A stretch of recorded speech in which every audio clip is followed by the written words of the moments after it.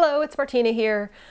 This has been a really challenging year for the entire world, and needless to say, really, it's been a very challenging year for Simon and I. We've gone through some incredibly difficult changes, and we are still trying our best to deal with these huge changes in our lives. I'm truly sorry that these changes and difficulties have spilt out onto our YouTube channel. This channel and the community, they mean a lot to me. They mean a ton to me. So I would like to tell you a couple of things that haven't changed. I'm still extremely passionate about food. I love cooking. I love filming. I love editing. I love being creative. I mean, I've always loved making videos. During this year, I tried to keep the spirit of Eatyourkimchi Studio going by posting several different videos.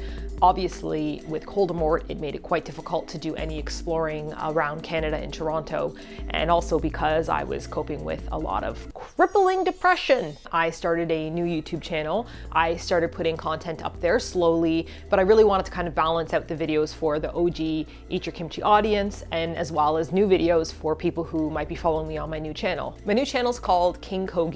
It's repping my travel pig over here. This is Kogi.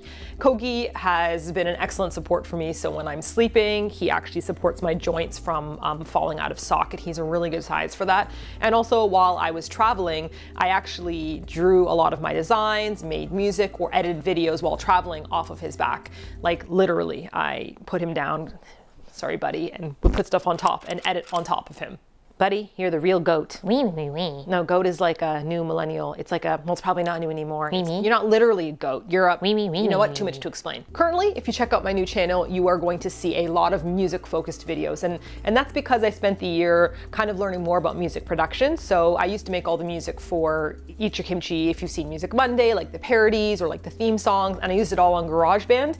But now I've been working hard to kind of figure out a little bit better of how to make music. A little bit better of how to make music. Now I'm learning how to use Ableton Live, and I'm also learning how to mix down and master my own tracks. So it's been a really wonderful place for me to kind of like put my energy, and I'm also learning how to play the piano again. But the channel's gonna have a big change coming soon, and that's because I'm moving back to Japan. For how long? I don't know yet, but that means I will be putting up a lot more videos about cooking and food and adventures and who the heck knows what else. If you'd like to join me on this new life adventure, please feel free to subscribe to King Kogi, the YouTube channel. It's the same thing for Instagram. And join me, Captain Martina, and the crewmates as we sail off on a new adventure on King Kogi's Airship, searching for good vibes and good food. We'll explore strange new worlds, seek out new life, and new civilizations.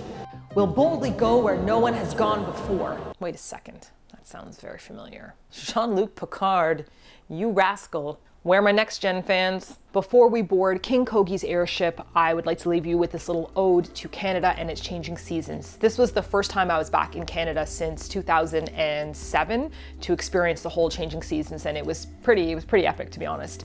The music is original music made by me. It's a very short song because I'm still getting better at learning how to do this stuff. Hope you guys enjoy it, and I will be posting some stuff to Eatyourkimchi Studio still, but most of my energy is going to be going into King Kogi, so I hope to see you there, Space Cowboy.